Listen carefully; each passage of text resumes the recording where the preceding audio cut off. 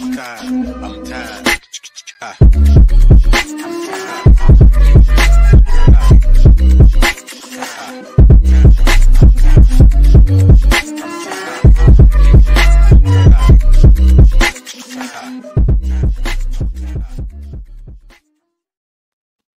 Hello and Hare Krishna, everyone. You are listening to the Late Morning Program with Namras, the #1 Hare Krishna podcast in the world. I'm your host, Namras, and I'm here with Rambhoru Dasi. Thank you so much for joining us, Mataji. I really appreciate you coming on and talking to us. Nice to be here. Thank you for the invitation. Sure. So I understand you have different projects you're working on as far as with chaplaincy and mental health and things of that nature. But I'd really love to start by talking about your journey in spiritual life. So tell us a little bit about where you grew up and how you came in contact with the Hare Krishna movement. Well, I grew up in a family of Southern Baptists. And of course, if you know anything about Southern Baptists, they're all about preaching and missionaries and that sort of thing. And at a certain point, when I got to be about 10, 11, 12 years old, they had a radical shift. They had a pastor who broke away from the conservative movement and started teaching behavioral sciences and interpersonal communication with the congregation. So I was growing up in an environment where connection and community was really, really important.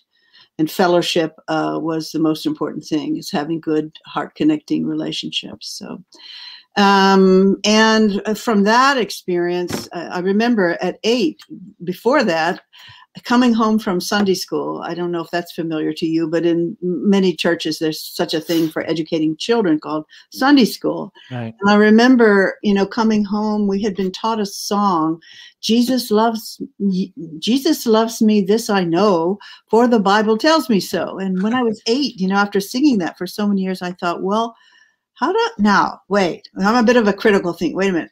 Jesus lived 2,000 years ago. I'm here now.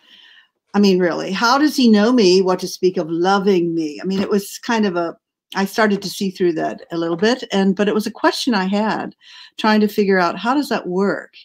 And for many years, I went on a search. I dabbled in early Christianity, the first 400 years after Jesus died, Essene Christians, and found out that early Christians were vegetarian and, Wow. They lived in little communities and they were into natural healing and all that stuff.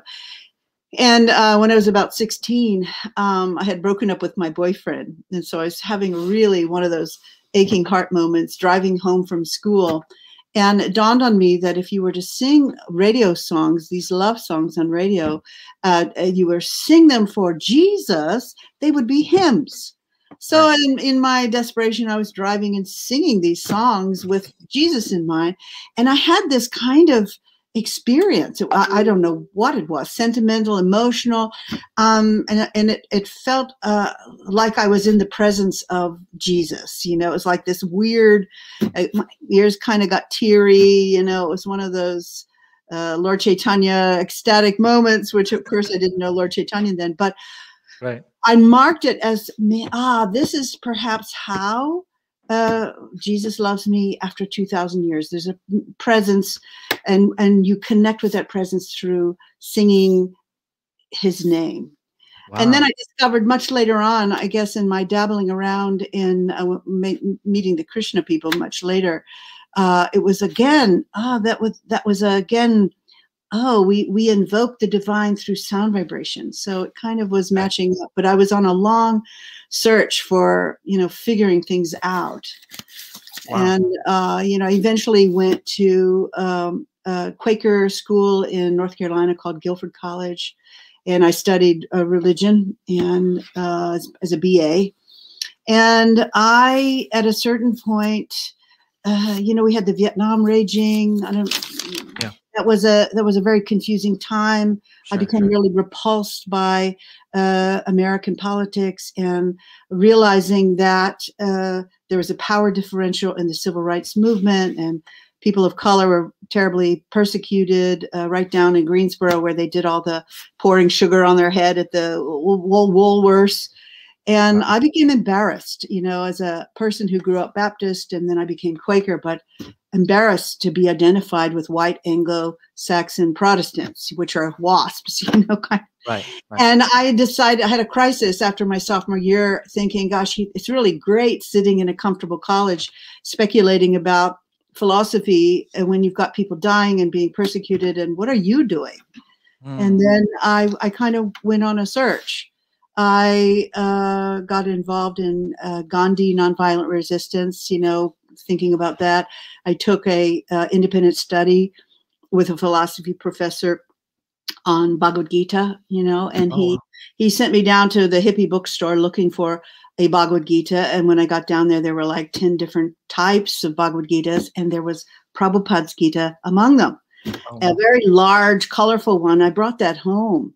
And my professor was like, oh, no, you got this Bhaktivedanta Gita. He's made something devotional out of something totally impersonal. So I liked it because it had the pictures. So I tried very hard to figure out how to practice it. I had become vegetarian by that time, gardening, into sustainable living and stuff. But and I'd seen the devotees too. One time in South Carolina, I'd seen them in the underground, and I marked it that they were huddled talking to each other, obviously selling magazines, but the sound vibration of the way they were talking to each other struck me as there was a Bible verse that materialistic people's sound vibration is like clanging cymbals and tinkling brass. So when I heard the devotees' soft way of relating and their sound vibration, I thought, oh, these are different people just by the way I could. I'm a bit of a musician myself. I play by ear, piano and stuff. So I'm very sensitive to sound, and that really piqued my interest. And then later on, there was a young boy on campus who was selling books. He wasn't quite as impressive as he was impressive in a different way than these devotees, and he had a Wrangler shirt on and a bed sheet that had been ripped, and his tilak was like a big mass of clay, and his sika was like that, a helicopter, and I had just become a Quaker, so I was going to sit down and save him. You know, I felt so sorry for him. Boy, he looked totally brainwashed, and I sat down and I tried to, in college we were learning how important it is to look into someone's eyes when you're communicating. Yeah. And the more I tried to get in his vision, the more he was looking at different parts. I'm obviously trained as a brahmachari, don't look at women. And so I was totally dodging that, trying to get real with him.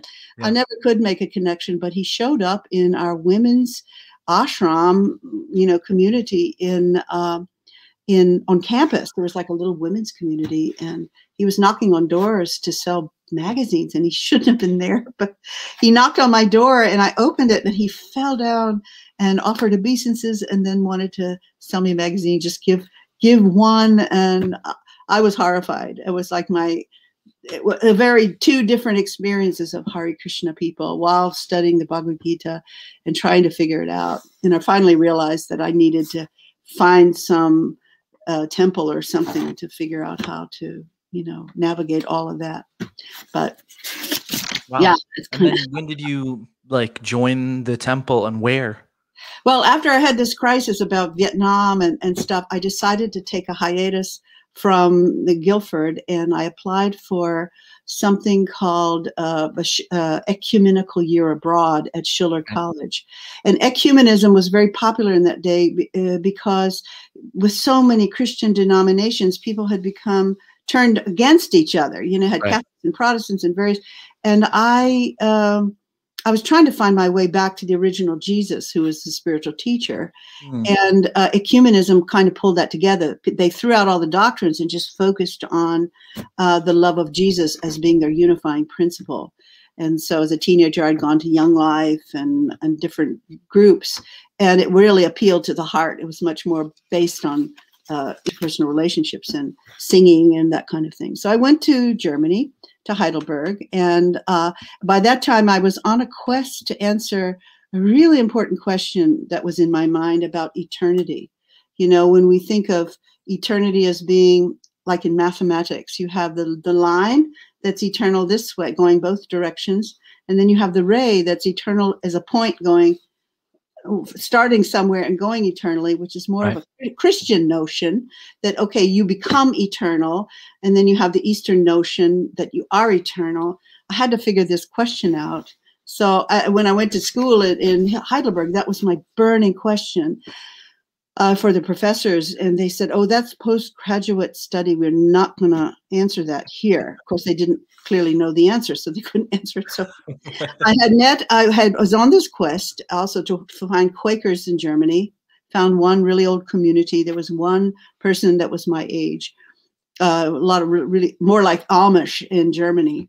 Mm-hmm. And I happened to bump into a devotee selling magazines on the street, and she didn't speak English very well.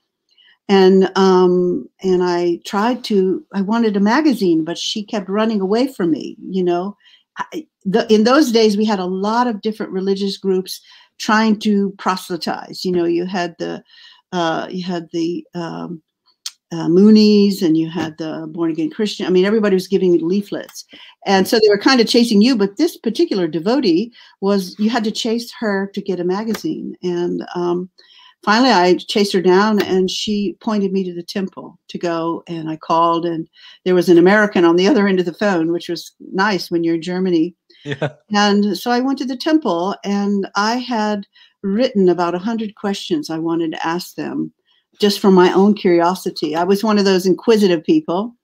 And the whole temple sat down in Heidelberg, which was just a little house in the foyer up on the stairs. We were all sitting there. And the person who was the GBC at the time, Hansa Duda, he sat and answered every one of those questions to my session. I was pretty satisfied.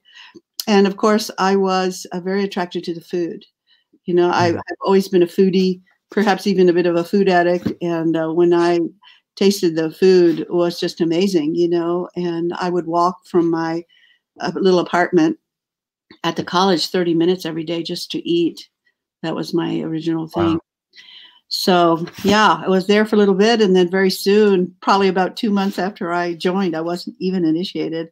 I had an arranged marriage wow. with the temple president, and then we were sent to Switzerland. We opened a center there, and Munich, and different places, and eventually ended up at the Schloss, if you remember the castle, the Schloss Regershof, and then we were sent to Ireland via England, and we're in Ireland for about 12 years in different places, Dublin and Belfast and whatnot. Wow! And established the temples in Belfast, and also that big Hare Krishna island, which is still there.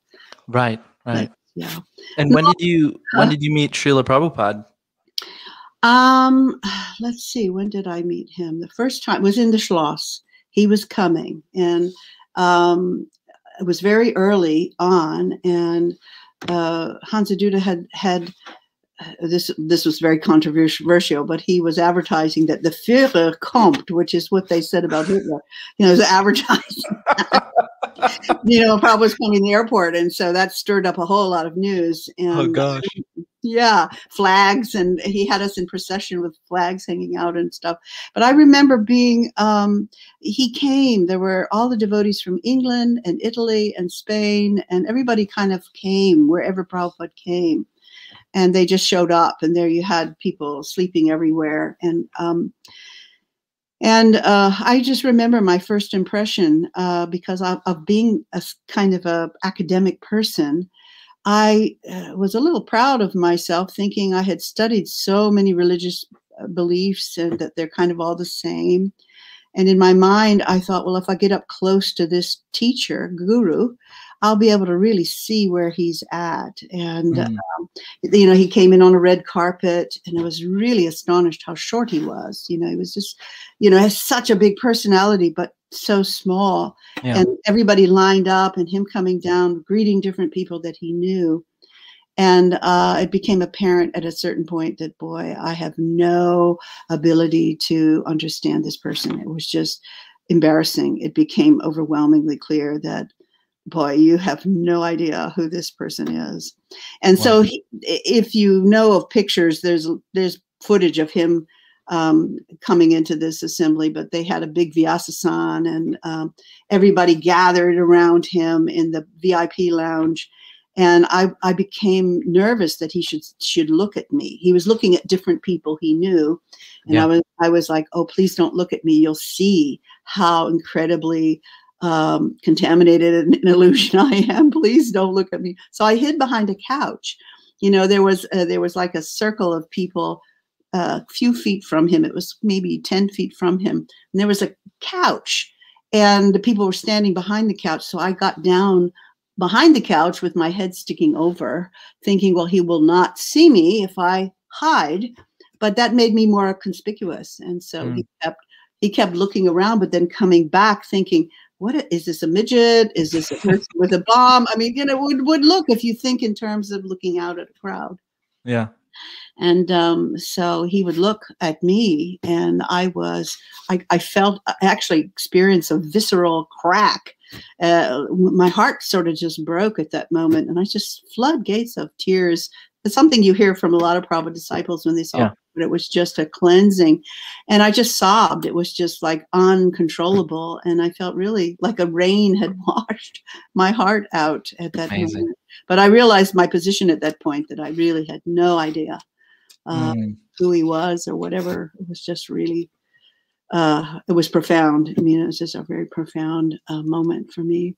Right. Coming from a very strong like Baptist and then Quaker background, you basically got your questions answered by the devotees, and then you were like, okay, I'm ready to just commit myself to this kind of very different and strange, almost strange kind of religion. And was it like that? I mean, you kind of just left the previous many years of another religion? Well, I was in college, so I'd already left home, and I'd been in college for about a month when I met the devotees. And the devotees were moving. They were in Heidelberg, and they were just getting ready in a few weeks to move to the Schloss. So I was like, oh my God, they're going to leave, and I'll be stuck here in Heidelberg.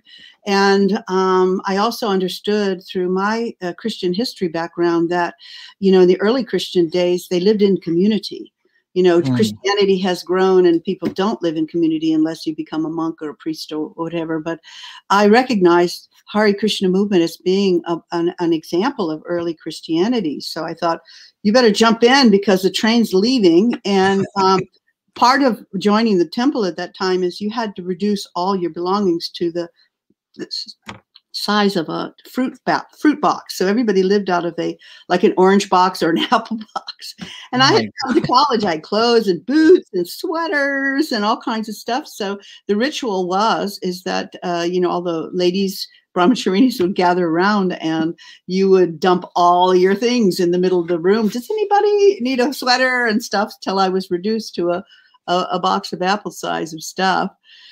Wow. And I just moved with them. And I had a marriage which was in Heidelberg, and I called my father up, inviting him on Friday to my wedding on Sunday. Oh my God. So that's how much notice he got.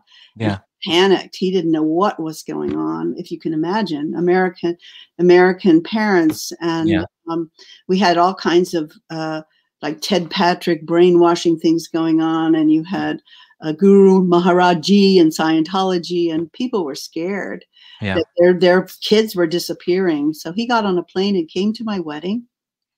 He filmed the whole thing, and my husband, who didn't introduce himself, picked him up at the airport, and he was so nervous he got lost on the way back to the temple.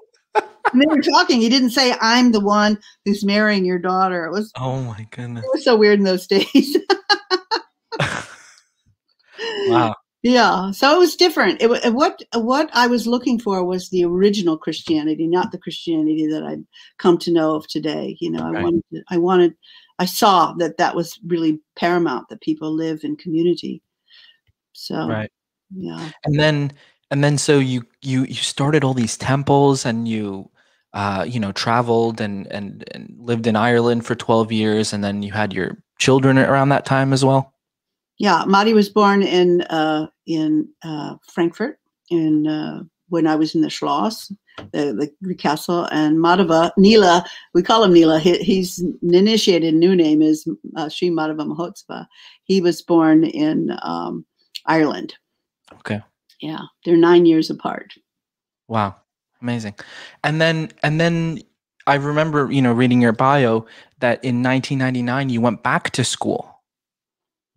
I did. Yeah, we moved to Vrindavan from Ireland. We moved to Vrindavan. We lived there 8 years. I was working the Gurukul. My son Neela was there. I started preaching out of there to Ukraine. I was invited to go there. But then at a certain point, when my son was about 10, there was some problems in the Gurukul. He wasn't coping well with it. And so we tried to homeschool him and do different things. And in the end, it made sense to move to Mayapur, where I became a Mayapur Gurukul teacher, and he was there. Oh, wow. So I moved there for 2 years, and then I had to come back to the United States to get my visa updated. Every 10 years you have to do that. And by that time, Marty had moved to LA. My husband had been, given GBC zones in the United States. And I thought, why should I go back to India? And half my family's here. Yeah. So, and my father said, why don't you just stay? So I got on the phone and I found Irmala's Gurukul. And she was willing to graciously have my younger son stay with her in her basement and educate him while I went back to school 45 minutes away to Guilford during the week. And then I'd come pick him up. So for 2 years, he lived with her in her ashram, and I lived 45 minutes away on campus or in a professor's home. And then he would come on the weekend. And then at a certain point, Marty moved to LA and started a life for himself, went to school. Probably heard all his story, but right. So for those listening, last week we had Muddy, who is Mataji's son, older son. So yeah. So he called me up and he said, look, we've never had a family. We've never lived together because 9 years apart, different Gurukul, different times. And he said, why don't you move to LA and we'll just create the family we never had at 18. So I applied to Claremont School of Theology, was accepted there, got a scholarship, and did 3 years, got a Master of Divinity, then did a year of PhD work, and then was really tired of studying. Wow. And we had kind of a family crisis. So I decided to take a break and go to Yuma, Arizona to study chaplaincy for a year. And that was when my life changed. What made you go back to school after so many years, like just serving and raising the family and things? That's a good question. Well, I had, after 35 years, I had done every service there was to do in the movement, kind of cooked and deity worship. I had done it all. and of course, living in Mayapur right before I went back to school, it was very hot. If you've ever lived in Mayapur in the summertime, it's really hot. You can't do a lot, but just sit, think. And in the Gurukul, I had opened a library. For me, it was really important, learning and knowledge. And my younger son and I were so kind of bored and tired and hot and sweaty. We sat and read the whole library out loud together in that hut. We had like a mud hut in those days. And I realized how much curiosity I had about how the rest of the world worked. I kind of went from a very short period of college into the Hare Krishna movement, then got married and everything, lost touch with a reality or another reality. And I realized that I had a lot of questions, and it just wasn't enough. I didn't feel my brain was exercised enough. And I also felt like my younger son wasn't getting the education that he was going to need if he were to go back to school in America, living in the jungle of Bengal. It didn't seem to be an appropriate education for what he might have the freedom to do. Kind of limited him. Yeah. So I just decided there was another thing. I needed to figure out how I was going to support myself. After 35 years of being in the movement, it doesn't give you much of a marketable skill. I thought, okay, I'm going to write a resume. Well, I know how to cook samosas and how about, well, that's not going, we won't pay for that. Or how to do data. So I had to really think really hard and quickly, how are you going to pay your bills? And I started to think of the 6 opulences of Krishna, and knowing Krishna is inside of each of us. I thought, well, what can I cultivate? And I landed on knowledge. I thought, well, I had a strategy that I would go back to school or continue my school in a way I would get scholarship that would pay for, room and board, which is what they do. I took out some loans, and everything I did had to have some kind of certificate that would create more of a portfolio. And so I just sort of built my resume so that I had a marketable skill. And in the beginning, it was a bumpy ride. It was quite, it was not so easy to have to, after 35 years, to learn how to communicate in a way that people could understand without the buzzwords we had developed in ISKCON. So many words like blooped and I don't know, in Maya, and I mean, the theological professors did like, what are you talking about? You had to learn another language. Yeah. So it was kind of a challenge, and I didn't know the computer. I didn't know how to write a check. When my younger son got to the United States, he had no idea how to put a piece of mail into a mailbox. We had to learn like people who come out of Jamaica or Costa Rica and they land in the United States, they don't know how to function. In fact, I have a memory of me and a sari, very new, out of India, going to my first Whole Foods. And 35 years before, the Whole Foods were hippie shops where you had barrels of things, so I could navigate those. But now Whole Foods had chutes where you had to push the thing up and then the stuff comes out. Yeah. And I remember standing there in Whole Foods trying to get some peanuts out of this thing. Yeah. And I couldn't figure out which way to pull it. I pulled it up, and I was so surprised and overwhelmed that 100 pounds of peanuts came out of that chute before I could figure out how to close it. Oh, and I'm standing in Whole Foods up to my ankles in peanuts, hoping that somebody didn't see that and has a broom, Oh my goodness. That's how, out of touch I was. Yeah, I mean, it's interesting how, devotees who have dedicated so long to the movement, then for them to go back into the world, it's sometimes very difficult in what you're telling me, just to kind of, connect and come with the times and whatever's going on in the world. Yeah. And then, so you were saying how studying to become a chaplain really changed your life. Tell us a little bit about that. Well, we had to take in seminary, we had to take something called pastoral care, which is sort of what pastors need to learn to deal with their congregation. And there were about 20 different programs that showed up in our classroom to present their particular program, trying to get students to come. And there was this one supervisor down in Yuma. He showed up in a pink shirt, a belt buckle, cowboy boots, and some blue jeans. And he was as comfortable with himself than I've ever seen anybody, standing in front of a group of 150 people without any notes. The others had stiff ties, trying to impress. He was just as real as anybody. And I thought, this guy knows something that I want to know. As an introvert, public speaking has been really hard for me.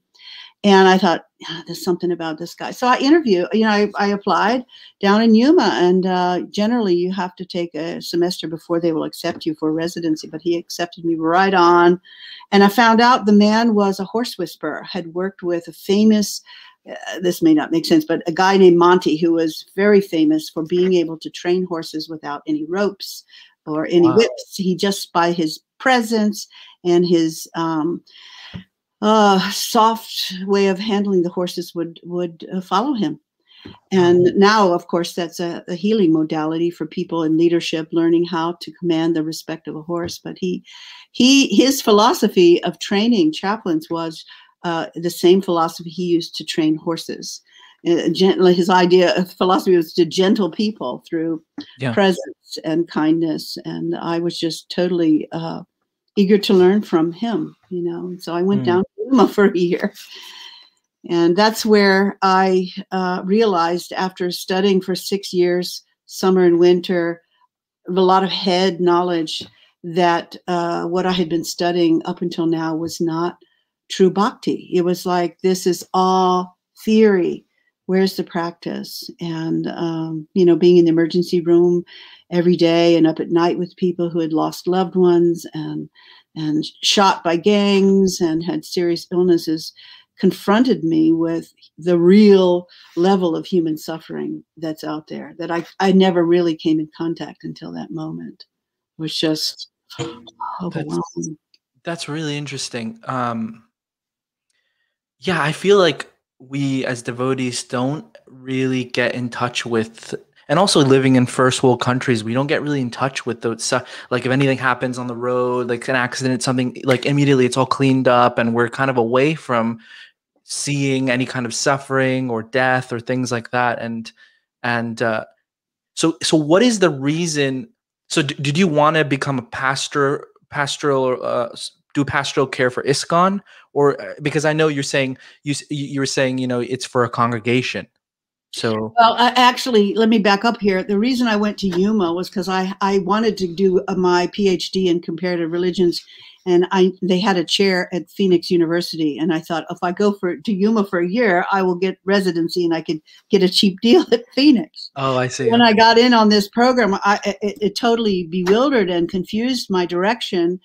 And let me just say that when I was at seminary, my pastoral care professor sent us all out on a mission to have a discovery. And that was first, write down the most scary population you ever can imagine talking to as a pastor or a minister of your religion. And I wrote down children of burned children who were critically burned. I don't know why I put that down on my paper. So she called the papers in, and then she gave us an instruction that we all had to go to that place and sit for at least an hour in front of these people and dig up what our theology had to offer them. Wow. So that was my first exercise in confronting 50 children who were in beds and who had amputees and disfigurement from burns, sitting in a balcony meditating on, oh gosh, what would I say to give these people hope? And of course, first you karma theory. Oh, you must have deserved something. I'm sitting there very confused at what I'm watching. What would you say to children who are so harmed and so in pain? And had to write a paper on it, but I never really found the right things I wanted from our literature that I could say. I was really stumped about it. Yeah. I guess due to my own projected stuff. But when I got down to Yuma, it became clear to me day in and day out, talking to people, listening to people who are suffering, that, they don't want to hear you shame them. They already feel embarrassed and ashamed. That's not what they want to hear. They need to hear that in spite of whatever else is going on in their life, they're loved. In spite of it, they're not alone, that God loves them. Whatever God you worship, he's there, and he's present, he's listening, and he's responding to prayer. So that was a huge awakening in my spiritual life to think, and I felt so bad that I didn't get this after 35 years, that how could you have been practicing spiritual life and not have really understood what compassion really means. I cried an entire year, which was just really something for me. It was a life changer. And then I decided not to go into my PhD work. I decided, I couldn't bear another moment of dry study and theory and sitting behind a computer. And I applied to the Virginia Commonwealth University to train as an educator, which is the PhD of pastoral care. They don't have, chaplaincy doesn't have a proper, because that's meant for research, a PhD. So I relocated and I spent 3 years there at Virginia Commonwealth University as a faculty and trained to do that work in a hospital. Yeah, that's really interesting. About sometimes I think we can have all this philosophical knowledge and backing in our Krishna consciousness movement, but then when it comes to like relating to other people's suffering, sometimes there's a disconnect there. And what you're doing, I mean, let's talk a little bit about Karuna Care. Now, how did that start, and what is that exactly? Well, Karuna obviously means compassion. And when my father got sick in 2017, it became apparent that I needed to move to Virginia from LA. I was the director of the Los Angeles St. Camilla's Spiritual Care Center Urban Interfaith Chaplaincy. I had a program in downtown LA. Mm-hmm. And so I had to take a leave of absence, and it went on and on, until he died. And I tried to do part-time different places. And at a certain point, devotees were asking me, why are you not teaching the devotees this skill of pastoral care? You're busy teaching imams and priests and pastors and rabbis, and Buddhists. I mean, I was working with every religion but my own. And truth be told, I wasn't sure, because all of my students had to have already had a Master of Divinity degree, and they had a training track. I wasn't sure devotees would be able or willing to do the discipline of it. I mean, it's yoga. It's very, very challenging to do a clinical pastoral education program. It's 400 hours. 100 hours of class time and 300 hours of bed to bed to bed to bed to bed, talking, listening to suffering, grieving people, and then coming back and doing homework. And so I wasn't sure I would have the ability to really train it. And I really wasn't sure, in fact, doubted seriously whether ISKCON would welcome it. When I would tell devotees what I did, it's like, why would you want to do that? Really? Why get entangled in all of that? Just chant Hare Krishna, be happy. I mean, seriously, people don't understand the benefits and what it is, and they just why.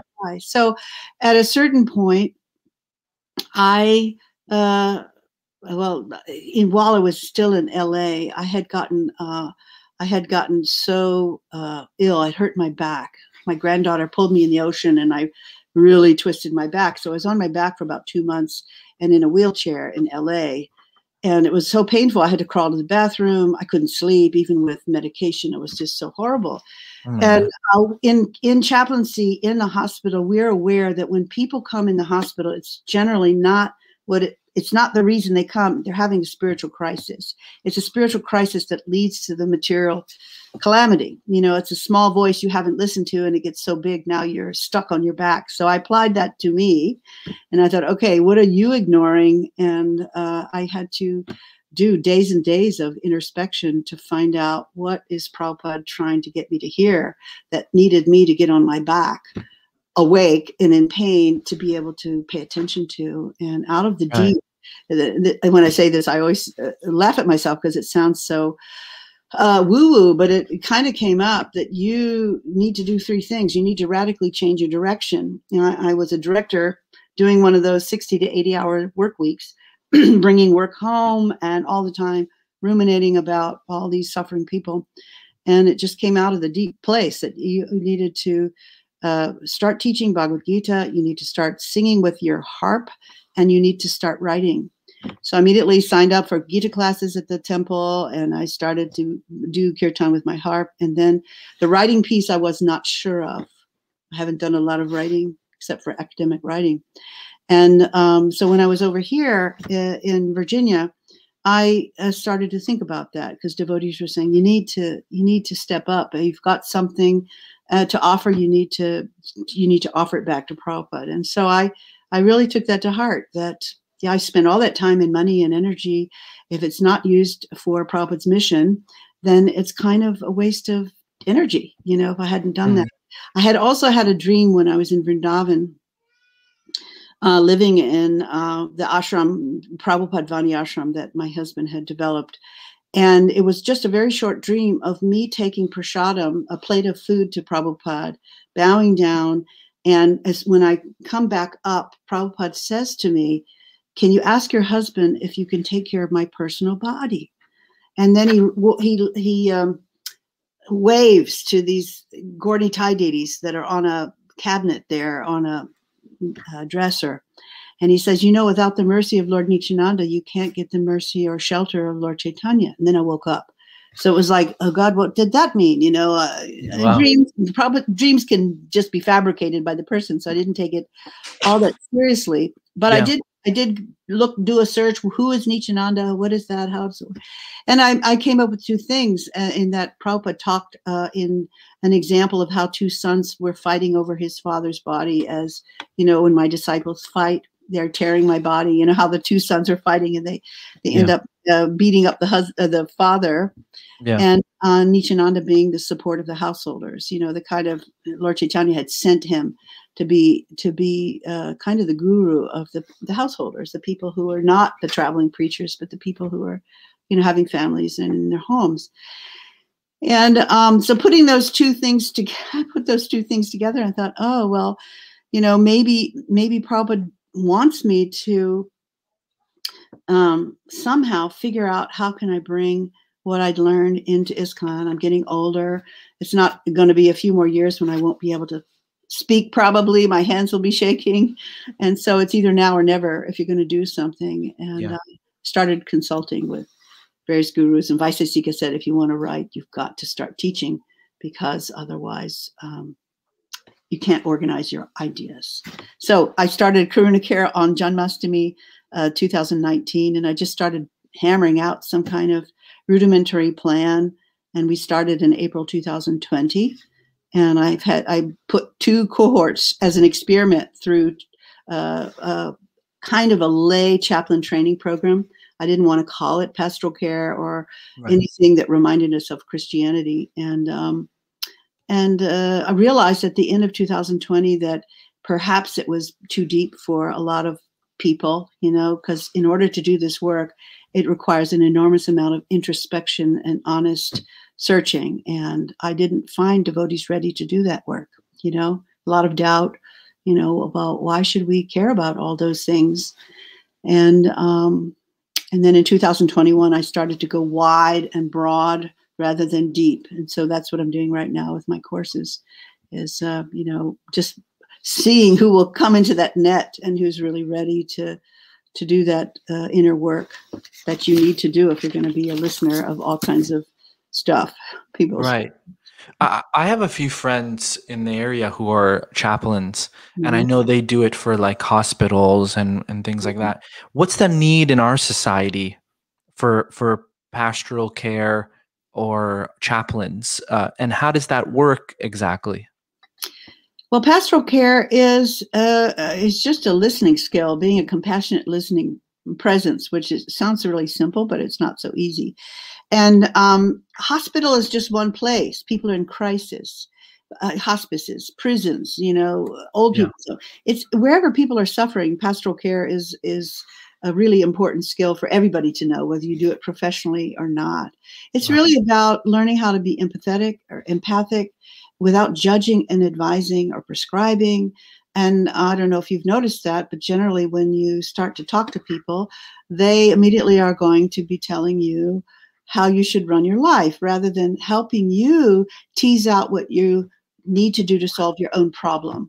It is so seductive that it's a knee jerk, and as a preaching movement, boy, when somebody is a captive audience, we really take it to town. We really come out with the Bhagavatam verses and all these things. And I have seen so many abuses of this in ISKCON that I felt like, gosh, we really need help here. Because if you ever talk to someone who's lost a child to death or who's struggling with cancer, that's the last thing they want to hear is somebody self-righteously telling you what you should be doing. Yeah. So it's a real need. And we are conditioned souls. We're mixed devotees. A lot of times people think, well, I'm initiated, I'm done, I'm there, I'm self-realized. It's a long journey. And if you think in terms of having the offensive stage of chanting, the clearing stage, and the perfection stage, Prabhupada says it takes 40, 50 years to chant without offense. That means that as mixed devotees, we have a lot of the same struggles that everybody else has. We have one foot right in the material world, and we're working on those things. So at least the people I'm listening to, they have big problems, bigger than I perhaps want to even publicly admit to. It's shocking and horrifying. And what I'm learning as I work with devotees, and it's not just rampant in our Hare Krishna movement, it's rampant in Buddhism, movements who Westerners join a Buddhist movement, people who often are traumatized, and they are coping with their childhood trauma or their family trauma through what's called dissociation. And they think it's detachment. We admire people who are detached. Detachment is not the same as dissociation. And essentially what it boils down to is people are pretending to be more than who they are, rather than just being a honest mensch who has strengths and limitations. Yeah. You were, because of the social pressure to be, perfect and pure, and we've made these vows, and eventually the whole structure collapses, and then you have depression. Repressed emotions turns into depression, suicidal ideations, addictions, and then you have otherwise you have explosions, expressed inappropriately, and hurt feelings, and not knowing how to say things like I'm sorry. And this isn't just rampant, that we have a philosophy that somehow encourages people to dissociate. And it's kind of a match. You come looking, you're wounded, and you find a philosophy that supports your removal of yourself as a human being, and you think you're being spiritually advanced by doing that.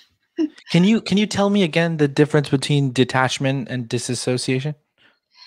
Well, a dissociated person is generally really, it's like you have this shadow side. You're very averse to anything that doesn't fit into your paradigm because it rocks you're really uncomfortable. And so you may now become hateful or hostile to people who are different from you. And your philosophy becomes more and more rigid because you're trying to protect this vision. Right. Whereas a detached person is so comfortable in themselves, they're not at all threatened by people who are different. Right. Yeah, that's real detachment, is that they're not angry and hostile and judgmental of other people, because they know everybody has their own journey with Krishna. I don't know what that is, and I'm not going to speculate about what's going on in their life. I'm happy to listen to them and hear from them how they understand their life, but it's not me to try and interpret and judge and impose upon them my idea of what works for me or where I am in my journey. Does that make sense at all? Yeah, that makes sense. So you're saying that, like, you could, like, maybe immature devotees, they are disassociating? That's what they are basically. That's their ideology. Well, it comes out in different ways. You have what we call sahajism, which is pretending to be more than what you are. I know we have a philosophy that couches it very cleanly, but what in practical theology, which is what chaplaincy is, what is it? Sahajism is you're pretending to be more than what you are. And impersonalism, the other part of it, is you have this notion that everybody should be like me, the same.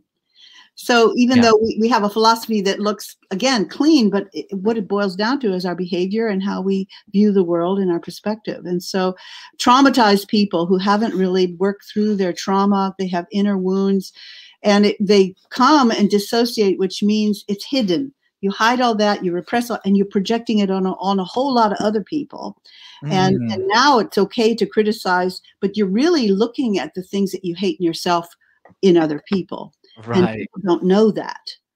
Yeah. I mean, that's totally, I feel like right now, how divided we are, even as a society, when it came to politics, or when it comes to COVID or the vaccine or what, and I see so much of that. I don't even know how to explain it, but I liked what you said about, it's things that we don't like about ourselves, that we hide about ourselves, and then we project that on others, that, oh, you shouldn't be doing this or you shouldn't be doing that. And then when we're not able to make the mark, then we feel, like you said, depression and addiction and things like that come out. That's exactly right. Yeah. The guilty dog barks loudest. The guilty dog barks loudest. Yeah.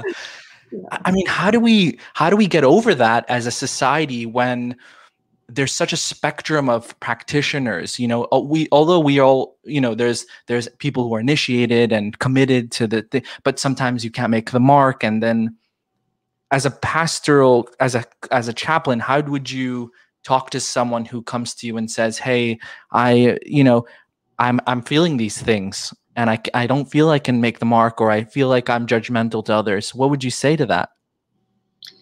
Well, I moved to education, which is why I started an education program. I've started a couple of initiatives to address the isolation. And generally, these kind of imbalances in mental illness are really caused by isolation and loneliness. You find yourself surrounded by this huge community, and you have nobody you can really talk to about your real life, because everybody's got a persona that they're presenting in order to feel accepted. And we want so badly to be accepted and to belong that we're willing to do anything to have that happen. And so I've started these resilience groups where devotees come. There's absolutely no agenda. And people come and share their challenges. And there's absolutely the rule is no judging, no advising. Everybody gets a chance to share. And as a group, we process it together. We offer support. And I can't tell you how many people have said this is just such a breath of fresh air. It's actually part of our philosophy. It's sadhu sangha, these loving exchanges, which used to be couched as istagostis. We don't do those anymore. Right. But if you look it up, it's defined as friendly talks among devotees. That's what istagosti means, about Krishna. And so instead of talking philosophy, although we do some of that, it's really about how do we practice it. It's about embodying unconditional love rather than talking so much about it. You know, and that's what I realized in my training, is that we do a lot of talking about bhakti. Christians do a lot of talking about agape love, which is the same as bhakti, and Buddhists talk about unconditional loving kindness. But you know, that doesn't touch hearts. It's when you behave that way. That's what you embody. Show me. When I go into a patient's room, I'm not there to tell them my philosophy or my theology. I'm there to embody it by being an unconditionally caring listener that offers support. And that's a skill, and very hard to learn once you have learned this conditioning of, I've got to teach you, I've got to preach to you, I've got to change you. That's not what really changes human hearts. Yeah, you have to embody it. I love that. You have to embody it. And there's a funny song, "Don't talk of love, show me," you know. Right. Right. And people don't care what is it? People don't what is it? Don't care about what you know until you show them how much you care. Right, exactly. When it comes to being a good listener and being non-judgmental, sometimes people just don't open up to anyone. Like, I wouldn't just go and say to anyone my issues or problems or things like that. How do you embody, or how do you make yourself a person that someone would like to speak to in that way? You can't, because it's not just anybody that can do that, right? Well, you have to first of all pay attention and reach out. You know, my interest when I go into community is to notice who are on the margins. Every community has an inner circle, and they have people who are on the margins, whose voice is heard, whose voice is not heard, and to pay attention to those people and to reach out to them with care, and make sure you have time. Come, let's hang out for a little bit and tell me your story. You start there. Tell me about you. And most people are like, well, I don't have anything to tell. People aren't used to telling the story. They might be suspicious, but it's about trust is about consistency, you know, and being consistently interested, and maybe sharing some things about you that will help them open up. But if you're going room to room with people, you may only see them 10, 15 minutes and never see them again. So it's really about, you know, introducing who you are, and that I am here to listen, and what's on your heart today. And that's how we start our resilience group. What's on your heart today? Share what's on your heart. What's alive? What's your challenge? And once you push that button and you actually demonstrate that you're going to sit there a minute, because people don't want to dump on you.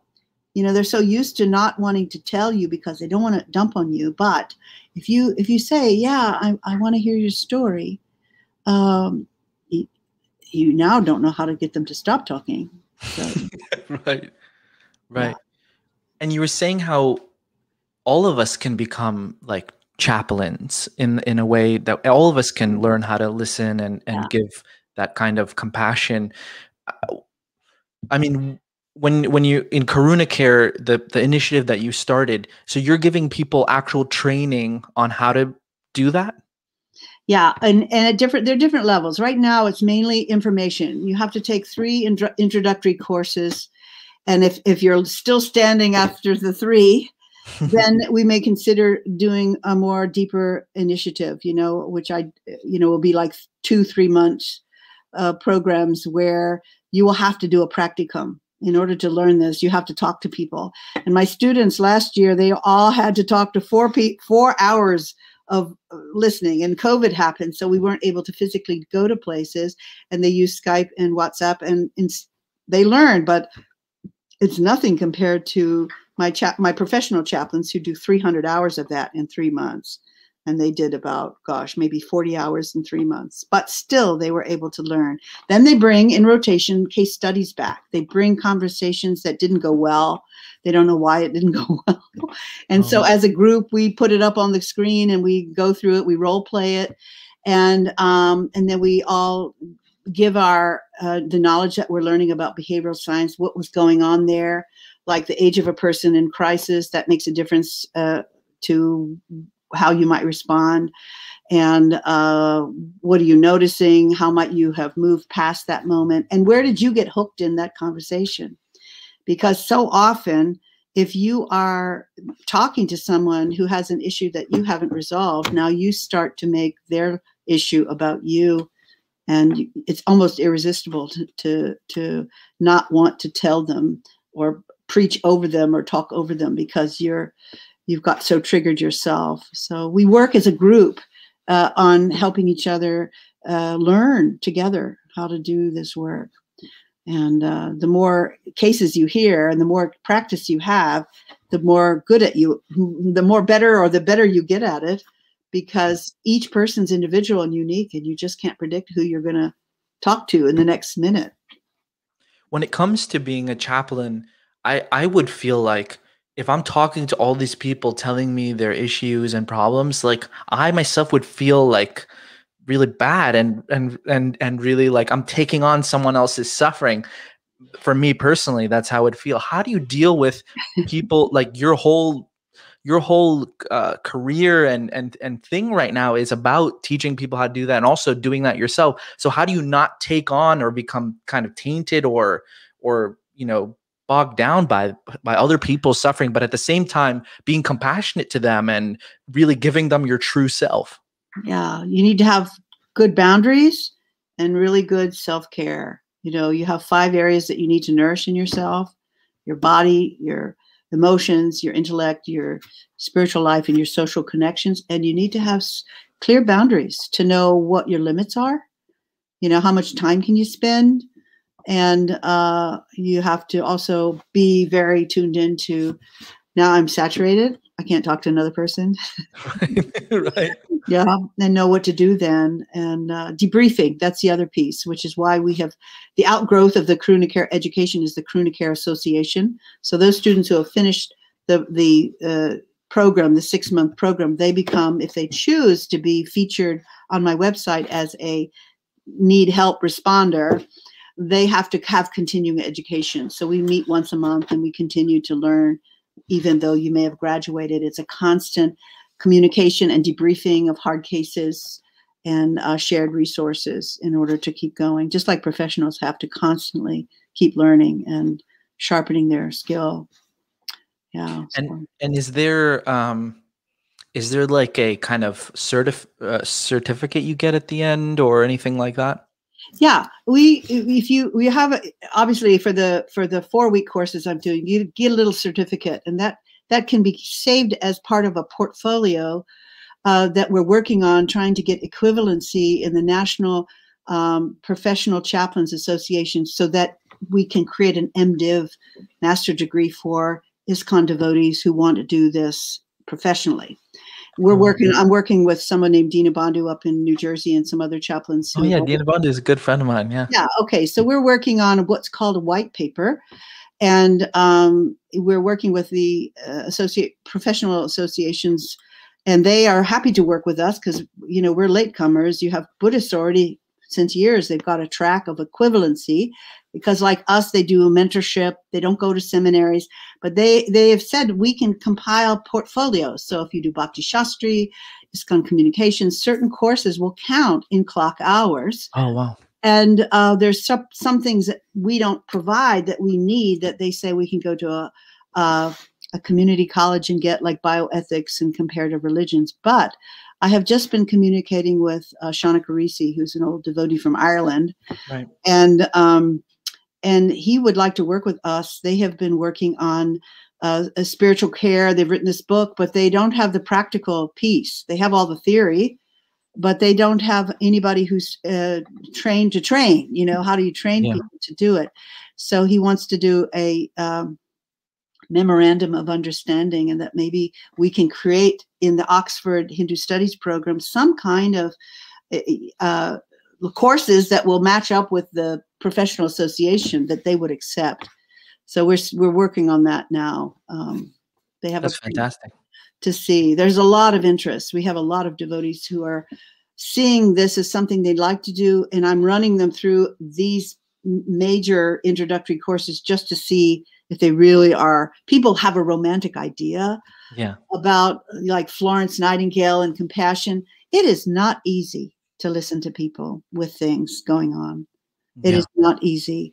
And even with my professional students, they need to get it, that a lot of people go, that's not for me. This is not my work. And some people are like, this is totally my work. Yeah. I was just at a funeral for one devotee here that left her body, and I was seeing the family, and I was just thinking to myself, if I was with them just alone, I wouldn't know what to say. Like I would, you know, my condolences and what you normally say to someone like that. But as far as like hearing and I don't have any training in what I would say to someone. So I think like it's really important that all ISKCON devotees learn just the basics on how to listen and how to be compassionate and how to be empathetic. What would you say are like some real basic things that you could communicate to all our listeners, about 80 people listening, about how to be good listeners and how to be good, empathetic and compassionate? Just in a nutshell, in a sutra. Maybe. Being a good listener means being a good listener. Just stop talking.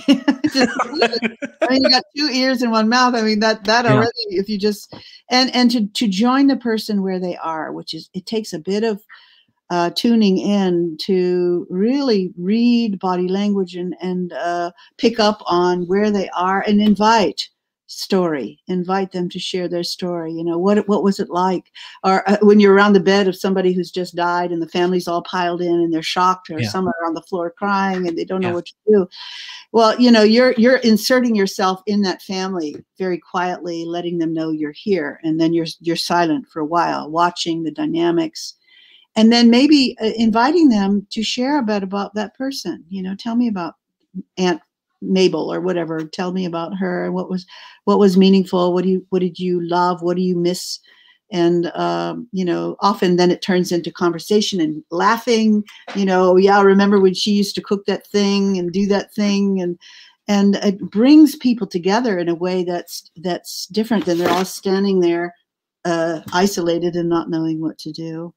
I often bring my harp and play music for them. You know, I play a little harp, and sometimes it's just enough to hear music and sing a song that they love, like Amazing Grace is really popular. Yeah. And often I will gather them around and say a prayer with them and let them also do things. But it takes some training. And now in Christianity and in Judaism and other religions, it's a requirement for their Brahmin and their priest initiation to have had 1 semester. Yeah. Wow. Yeah. Because after going through 3 years of seminary, you're faced with the congregation. You have no idea what to do with them. Yeah. So I think it should be a required thing. If you're going to get Brahmin initiation, you need to have some training. Okay. So now you know how to do rituals. That's great. You know, you can go on the altar. That's great. You know, Bhagavad Gita. That's great. What else do you know? You know, and that's practical. Practically. And Christianity has divided. They have four jobs of a pastor, and one is they're a prophet, like we sit on the Vyasa-san, we talk a philosophy that's speaking truth. They have the priest who does the ritual. We have that.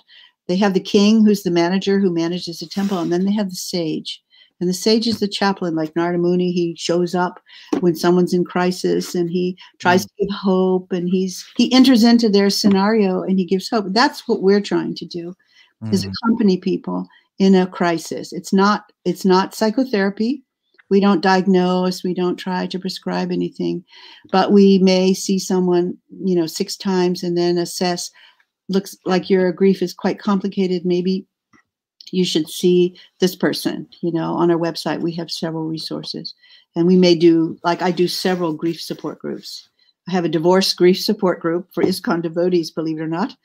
And I have a suicide grief group that I do with one of our ISKCON communities who had a suicide in their community. And so as a community, they're working through it in a process. And Wow. I'm hoping in June just to have a generalized grief support group for people who have lost to death a loved one.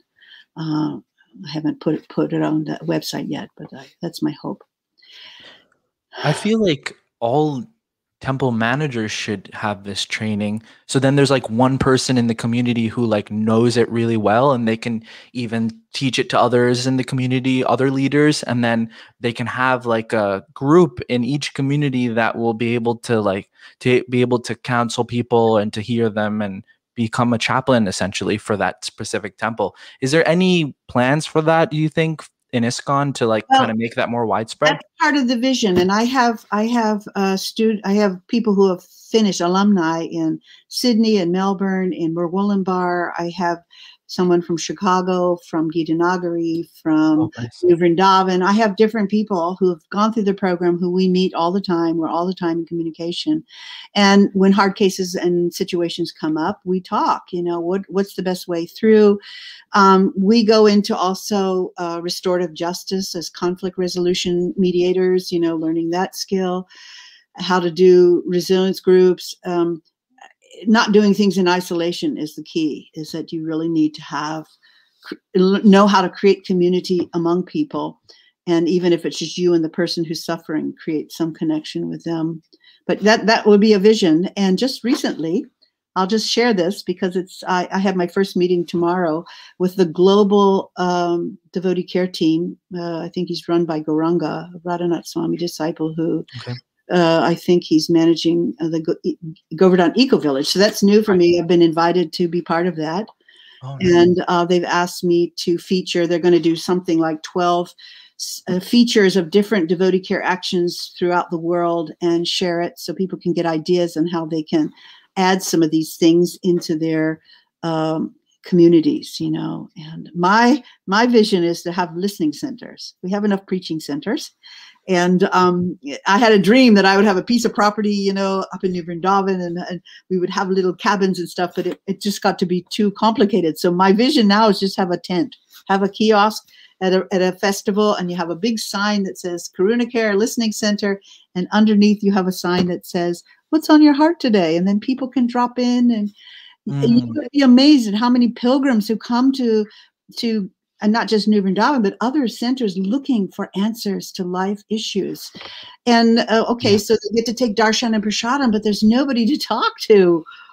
Right. Yeah. Yeah, I mean, that's a huge thing. I mean, yeah, I know in ISKCON in North America, we have so many temples, we have beautiful deities, we have wonderful prasadam, and we have the cement and mortar and all that stuff. But when people want to come and talk to someone, that's sometimes hard. I mean, when you call it ISKCON temple, the phone just keeps ringing. You're not going to really, no one's really picking up. But that's fantastic. I really think that's an important initiative because people are just suffering like anything. And sometimes we really can get disconnected from other people's suffering. And also when you're preaching to people, it's like more than just telling them about the philosophy. It's like you hear them, where are they exactly? And then you have to meet them there. You have to meet them, and then they can kind of relate to, okay, this person kind of knows what I'm going through, and then when you hear what they are going through, then you can kind of, I know you're not advocating that, okay, we're just kind of insert the philosophy immediately, but after you gain trust and things like then I feel like that could happen. That's really nice. If for all our listeners, if you have any questions, please put them in the comment section. I know there's discussion happening there and appreciation and things, but if you have any specific questions, we'll take them in a bit. But before that, I wanted to ask you about in the past 1 year with COVID and everything. How has it changed when what people talk about? I mean, is it a lot of grief and a lot of uncertainty about what's happening in the world? How are you dealing with when you talk to people like that? I try to get them connected because, again, loneliness and isolation is the most horrible suffering when you're already suffering. You know, there's something really healing about sharing your suffering with another person. That's the worst thing, is doing it by yourself. You have your mind, you're laying awake at night, you don't know who you can trust. So I create these oases. One of my students in Australia has one called the Oasis of Loving Kindness. She's an alumna, and she has a residence group, and some of my other students are starting to do that. But I have one on Sundays from 11 to 12:30. It's a drop-in. I'm there. If one person comes, if 20 people come, I'm just sitting there for 90 minutes. And I'm creating a platform where people can share their hearts. And so we kind of have a little format. It's confidential. And then one on Tuesday mornings, and that pulls in Mayapur and people in Europe, because you have these time zones. And then in my courses, we have something called Karuna Buddies. You can sign up if you want to have, because we're learning this skill. We're not just teaching them something. This course coming up is Name Your Feelings, Tame Your Mind. And we will be exploring feelings which we're not very aware of and how to use them. Yeah. And then you can sign up. You can find people who are interested to be a conversation partner and are all over the world. And you call them up, and some of them form little pockets of 3 or 4, and they may work on a book together or something. But now you have friends, and they may not be in your temple, and maybe all the better they're not in your temple, because they don't know you or live with you. But you can just be who you are there on the screen, and that's another platform. And then we have on our website a button that's about to change, because we're reconstructing our website, called Need Help. And it has a whole bunch of resources. You can sign up to connect with one of our Karuna Care companions. We have Russian, we have Spanish, we have a little bit of Portuguese and a little bit of Hindi. And then it comes into our referral system. And then one of us who has time, they respond to that person, if they have a language or something. And then once you're connected with that person, you listen to them a few times, you kind of make an assessment, and you may have to refer them to something else. Like, okay, it's a marriage thing. I'm not a marriage specialist, but I can point you to this devotee who is. And you get them hooked up to resources. We have an international suicide hotline, in not only every continent, but countries, and India and Australia and Austria, everywhere. People are like 24/7. They're maybe going to kill themselves. Well, you can at least get help. It's not an ISKCON devotee, but at least you can get immediate help. Yeah. And we're working on my 3rd course in July. End of July will be on trauma, addiction, and complicated grief, because I'm discovering how many devotees have unprocessed trauma and addiction, even though they're chanting Hare Krishna. It's embarrassing to say that, and heartbreaking. Yeah. But I think unless we address that piece, they're not going to be able to make progress in spiritual life. You have to address it. Trauma meaning, like, for example, like previous to becoming devotees, or even trauma from perhaps older devotees who were traumatized by some of the religious abuse they experienced through misuse of power in our movement. Or childhood trauma. We have sex abuse. 1 in 3 women have been sexually abused, beaten up. I mean, you've got all kinds of people who grew up in the movement, abused in gurukuls, whatever. And so they want to be devotees. Their hearts are there, but you've got this lack of trust, and you've got this trigger that goes off that makes it impossible to trust and even to chant. So we've got to address those things first. Yeah. Sure. As the movement grows, you've got to have those resources. So we're just working on a team of clinical psychotherapists and things who have skills and are adding some of the cutting edge modalities like somatic experiencing, EMDR, and brain spotting, which is probably the quickest way and most effective way to unlock some of these triggers that are embedded in our brain. and that keep us from being able to be a responsive, open human being. So, I'd like someone to tell me what I'm missing, like when it comes to being a responsive human being, good listener. Like, is there like a consultation I can have with someone who is like, how can you become a better listener and a better person in that sphere? Because I feel like I have a kind of grip on my other parts of my life, but in this part, I don't feel like I'm so empathetic or such a good listener.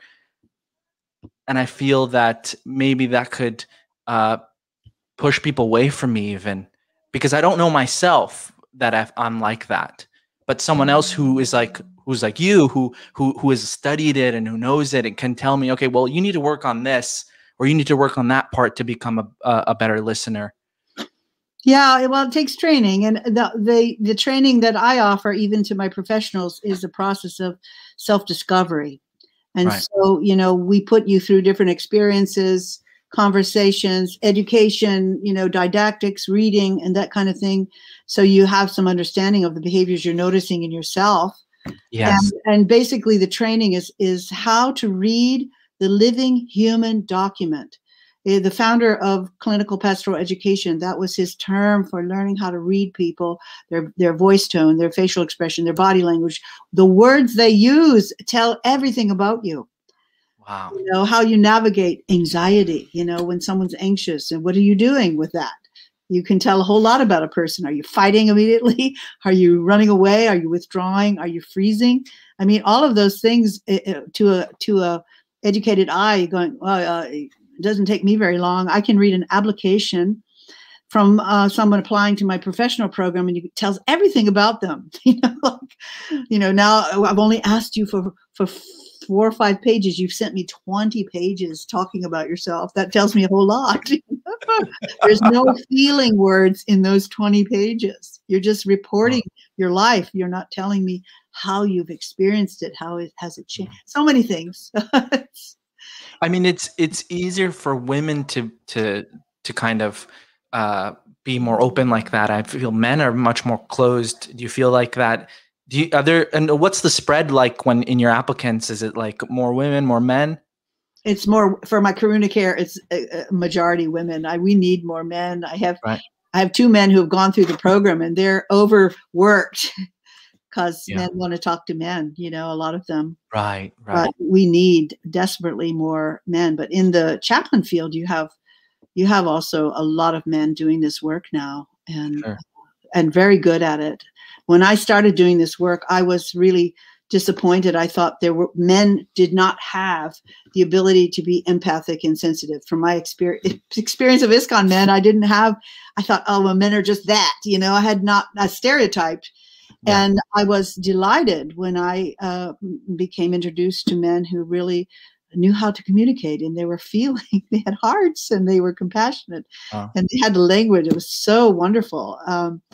Because we have this conditioning that men's strength is not having feeling, but it's the other way around. Krishna was so attractive because he was so personal and sensitive to everybody's needs at the same time, and that's what, into my view, that's what strength is to be transparent and open. And I was giving a talk yesterday, and I was asked a similar question from Thoughtful Thursdays, and how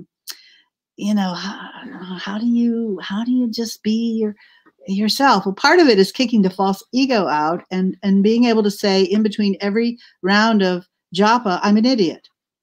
I'm just an idiot, right. and get over yourself, because, you make mistakes. Life is full of mistakes, and okay, I'm learning from it. And if people point out your mistakes, why be angry about it? Well, it took you a long time to find out. I'm an idiot. So it's our misunderstanding or our false identification with ourselves as being so inflated. Our egos are so inflated. Yeah, for sure. Who we think we are. Yeah. Wow. Let's look at the questions in the comment section here. A lot of questions and appreciation. Let's see here.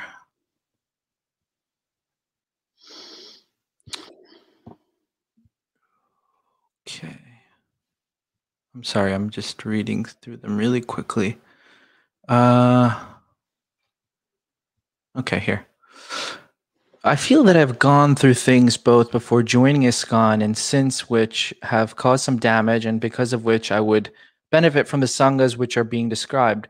Where would I go to connect? Are there online groups I could join? Yeah, I have one every Sunday from 11 to 12.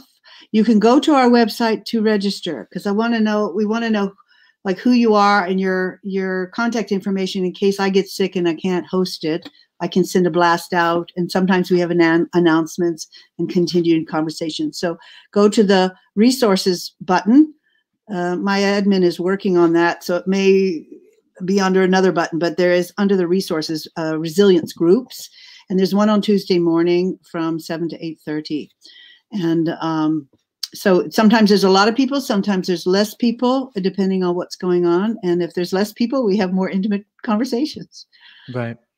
Damayanti Fornes wrote, find all the resources from Karuna Care Education here at this link. So go check that out if you'd like to join. We're also teaching in South America in Spanish. We have the courses I'm teaching. If you push the button on other languages, it'll turn the whole website into Spanish. Oh, wonderful. Okay, here's another question. I have found that the difficulties I've been through make it easier to understand and empathize with things that others are going through and therefore offer some support.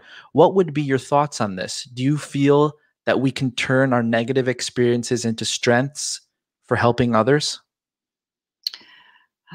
Yeah. I mean, that's where we start to create heart connection. First, we have to, be aware of all our own personal wounds and pain that we've experienced. That's part of training, is being able to actually feel what we felt when we had a similar experience. So we might not have exactly the same experience that the person who's sharing their story has, but through our imagination and going to that place of remembering when I was betrayed, or remembering when I felt abandoned, and remembering, when someone, I don't know, lied to me or whatever, going from here and then moving out into that relationship in front of you. So first you have to go, when you're hearing a person, you have to connect with what's coming up in your heart as you're listening to them talk. And from there, you can identify. This is where emotional awareness is so important. What are the feelings coming up as I'm hearing them? Gosh, I'm feeling really angry to hear that someone abused you that way. And you can bring that in the conversation. I noticed myself feeling really, really frustrated to hear your story. Tell me more about that. Are you feeling as frustrated as I'm feeling hearing it? Or I'm feeling really sad, a lot of grief coming up. You might even feel tearful hearing some of the stories that we hear. Yeah. So you really do have to first connect with your pain to be able to connect with what's coming up. Now, the tricky piece is, and the struggle is, how do I then disconnect from that conversation without taking that pain home with me? Yes. And that's a professional hazard, because you can get really traumatized by hearing some of the stories that we have to hear. But many of us have created rituals, and the philosophy assures us that we are not the essential person here. Krishna is there. He's in everyone's heart. He has maybe momentarily put you in front of that person for 5 minutes, an hour. And hopefully you're a catalyst for something that they're working on in their life. But it's not depending on you. If it weren't you, someone else would come. So you may only have an hour or 5 minutes with a person, but when you walk away, you entrust them back to Krishna, knowing Krishna has it. He's got it. It's not depending on me. Right. And in the team, you have to trust every team member has the same capacity to bring help and support. It doesn't depend on me. So when we leave the hospital, we may have a ritual just to say, okay, Krishna, now it's yours. You got it back. Wonderful. Yeah. Wow. What is the relationship between compassionate listening and the physical healing professions, such as primary care? Well, so much of physical ailments are due to stress and anxiety. And so one of the functions we would provide in a hospital is to bringing the anxiety down, because everybody knows in the healing, like the allopathic, at least, healing profession is, as long as a person is anxious, their defenses are up and their cells are closed. So no matter what treatment you're throwing on them in terms of drugs or medication, the cells don't receive them because they're so stressed. So if we can bring the stress down, then the treatment will go far deeper and more effectively, because the mind and body, they really are connected. They go together. Yeah. Of the 6 loving exchanges, we are good at distributing books and collecting donations and giving and receiving prasad. But we have a lot of work to do with revealing our minds and inquiring confidentially. How can we improve in this regard? My vision is that every temple should have a container. You know, you need a container. Obviously, you can't.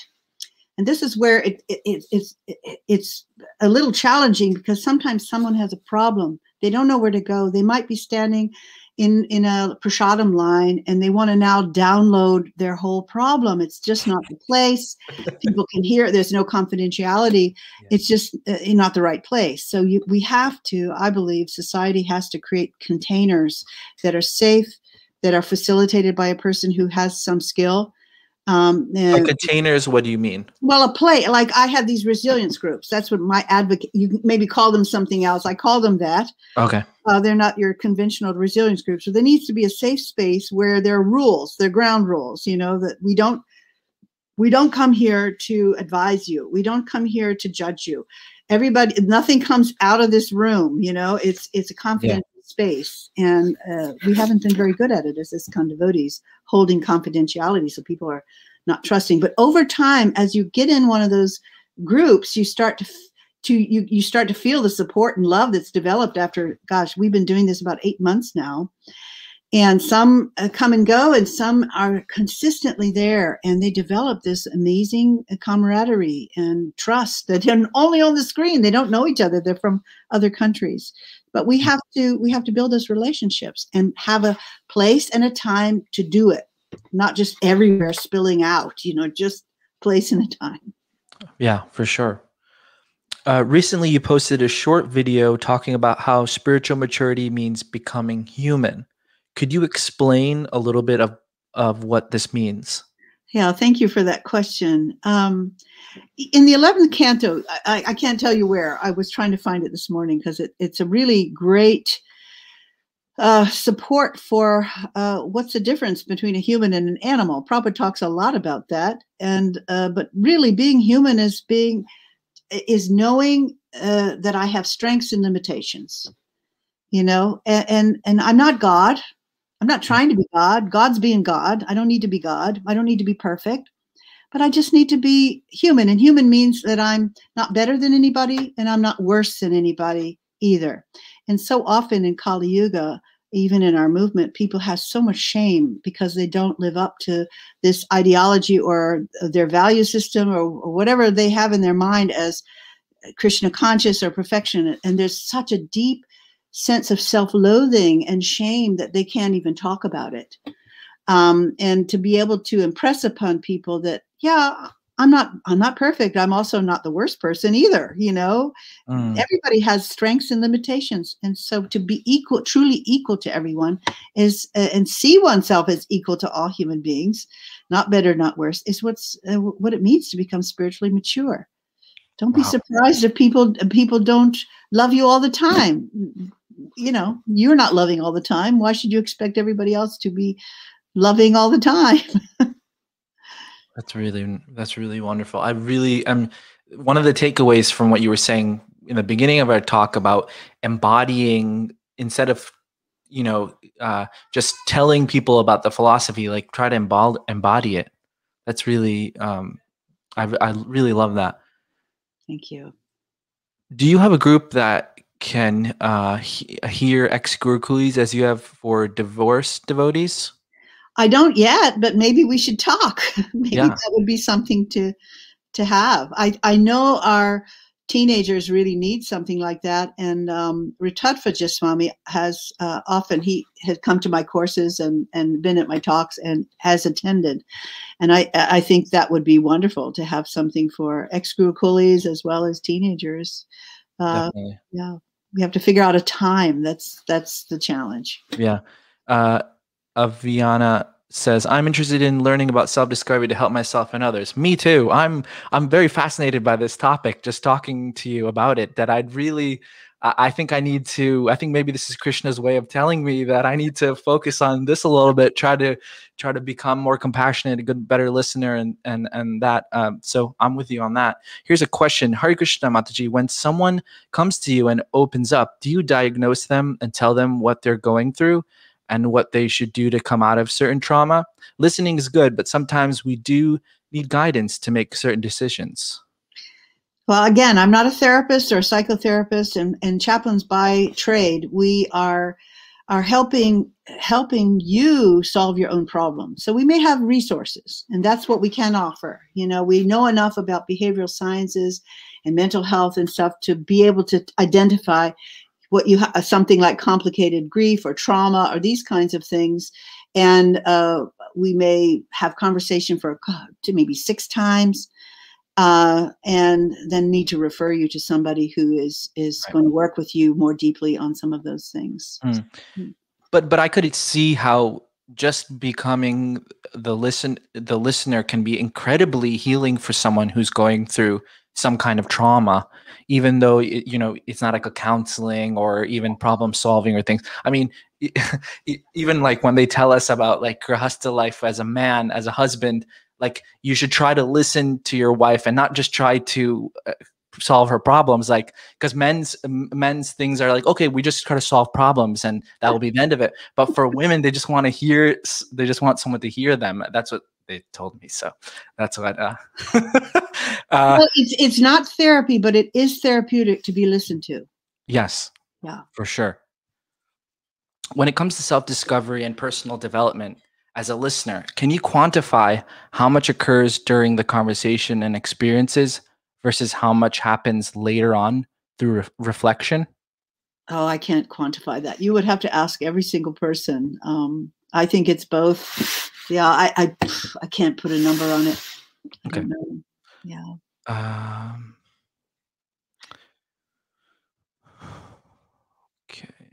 Okay, here's something. ISKCON devotees often become worse individuals than before joining. They feel they have to force their ideas on others in the name of preaching. Non-devotees are often more civilized. What to do?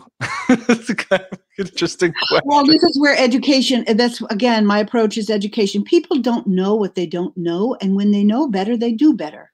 Yeah. Because people don't know. We talk about bhakti and unconditional love.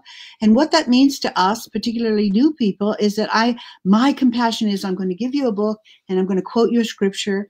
And then I'm going to go away because I don't want to get entangled in a conversation with hearing about your stuff.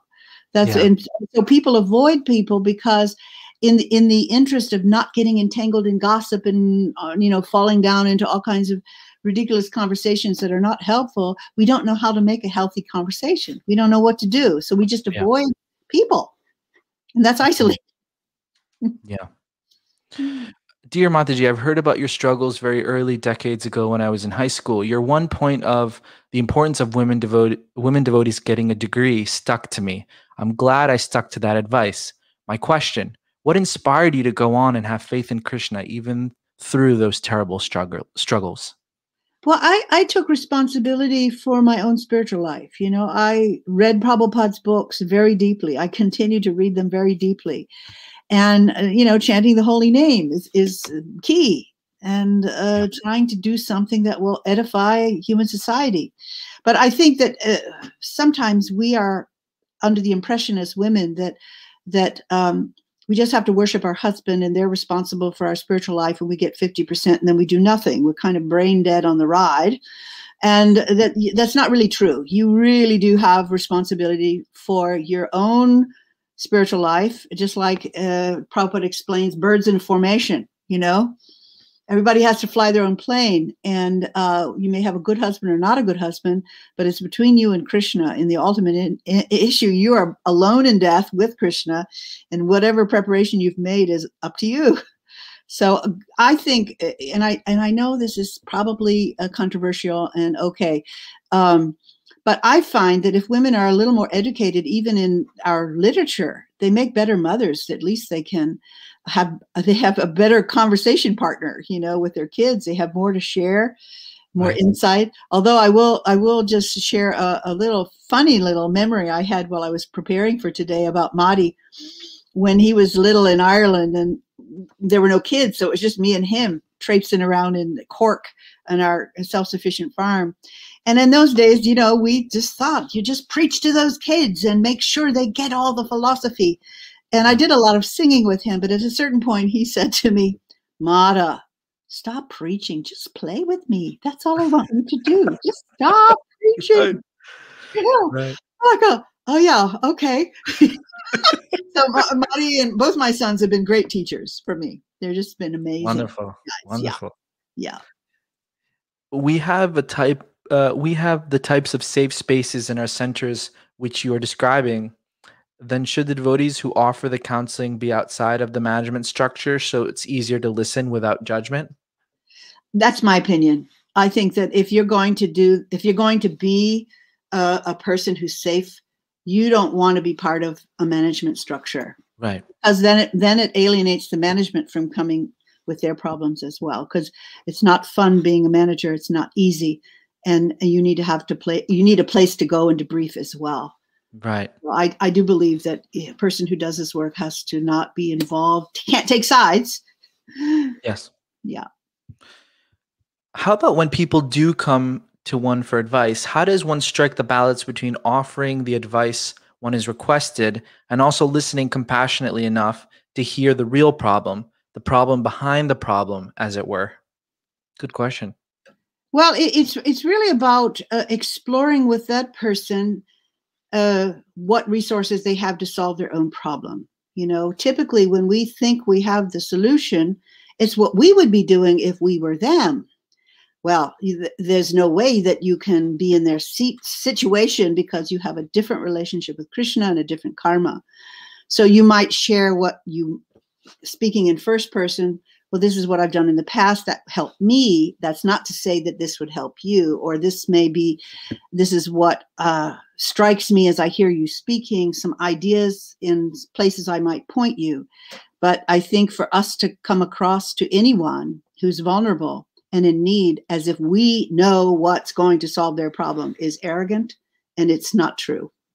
They have to be the expert of their own problem solving and take responsibility to do that. Wow. And you can empower them. You can empower them to do that by helping them get in touch with the Lord in their own heart, who knows everything. I don't know everything, but Krishna knows everything. Wow. That's incredible. I mean, it takes a certain real humility and empathy, and also just like just being real, you know, to say what you said. I mean, I think it takes devotees. I mean, it's taken me a really long, I don't think I even know it yet, but it's taken me a long time to just understand that like little bit of what you're saying, because we are not taught that really. It's kind of more that, okay, we have the issue, we have the problem, we have the solution, and here, just take the solution, you know? Okay. What transformation have you seen from your experience from listening? It's a very broad question.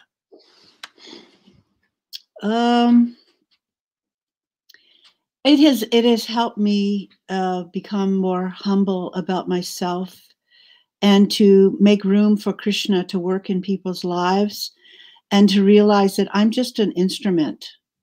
You know, I'm not important. Krishna's going to work through whoever that person needs. And if the more empty I can be of my presumptions and my speculations and my judgment, the more useful I can be to other people. Yeah. So that's been transformative, because as I was laughing about my son at 2 telling me, you know, I've come a long way, and it's taken a lot of heartbreak, really to have my heart break open to realize, I'm not important. I'm only on this earth very short. I have a few years left. And if we can learn to just be there as an instrument and accompany people in this journey back to Godhead, that will be big for everybody. Wow. It's a journey. I'm a medical student. How to concentrate in my reading? Please help, Mataji. What are you reading? What are you reading? I guess they're asking about Krishna conscious literature. Like to concentrate on reading. I think that's what they're asking. Well, I can only tell you what I do myself. Please. I don't know how to help you. Please, you'll know best. I find that, after breakfast, my brain doesn't focus on much. So I go to bed very early at night and I get up very early also. And that's a practice I did throughout my studies and having a child and navigating deity worship and babies and all of that. Sometimes even going to bed at 6 p.m., 7 p.m., and getting up as early as midnight or 1 o'clock to read an hour, to chant. Wow. Do all my laundry before Mangal Arti. The pressure was so great. But I do find I concentrate better if I read an hour before I chant, and it just goes in so much better when I'm early in the morning before sunrise. And it's Prabhupada's program, but it just later on in the day, the mind is already in the mode of passion, going here and there. Yeah. Yeah. So that's a question for myself. Do you feel like if you didn't have the sadhana background, it would be difficult to deal with what you deal with on a daily basis? Absolutely. And that's a requirement for all my students, professional and otherwise. So they have to have strong spiritual practice. Yeah. Right. How can we open up to someone when we have lost trust, when we shared with others and it was not kept confidential? Good question. And I think a lot of people go through this. Well, you may not want to open up to that person. I think that once bitten, twice shy. And I think that people have to earn your trust. It's not that everybody's trustworthy. And I've been asked this question many times because people have been hurt. They've opened themselves and then, been betrayed, that you test someone out. And we call that poking the possum. You have some roadkill. You don't know animals on the road. You don't know if it's dead. So you take a stick and you poke it. And if it moves, they're not dead. Yeah. So you poke the possum with a person. You try them out with a little piece of information. If you notice them responding with judging and advising, they're not the person for me. And you may have to try out different people to see who has really got a compassionate heart. And they're not many, which is why I'm training, and we have to have some kind of spaces where people have rules of engagement. This is an oasis. We don't do that here. And something to how do you say, navigate those so you don't have one person dominating a session, But yeah, if they've hurt you already, I wouldn't be sharing again. Not right now. But then you could kind of be scarred for life in a way if it was really bad, if it was like something that, a really big breach of trust. And how would someone get over that? To share even anything with anyone else? Well, to find people who really are trustworthy is very healing. Yeah. My personal opinion is that we need to learn how to speak our truth in a way that communicates care. And when we have experienced a hurt or a betrayal in relationship, we need to immediately address it, not wait 3 years to stew about it, but be able to say, that really hurt. Did you know, were you trying to hurt me there?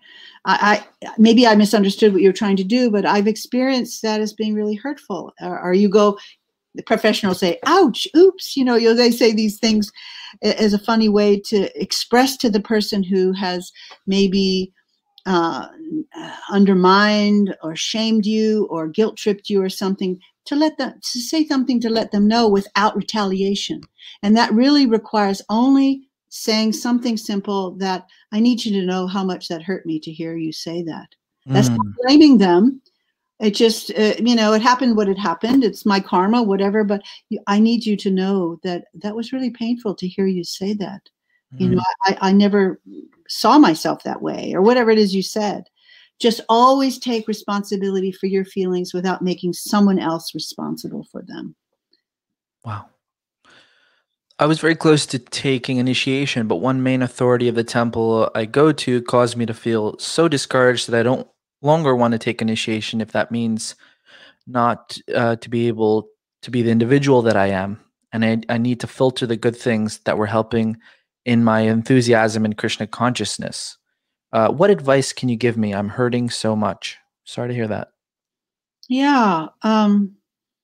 Well, you know, you say cause this person caused you to feel. That's an illusion to think someone can make you feel something.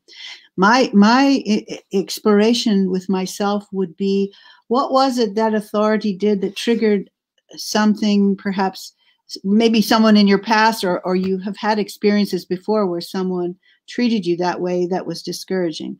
That's not to say that you should, you know, continue on listening to someone who you don't feel inspired by.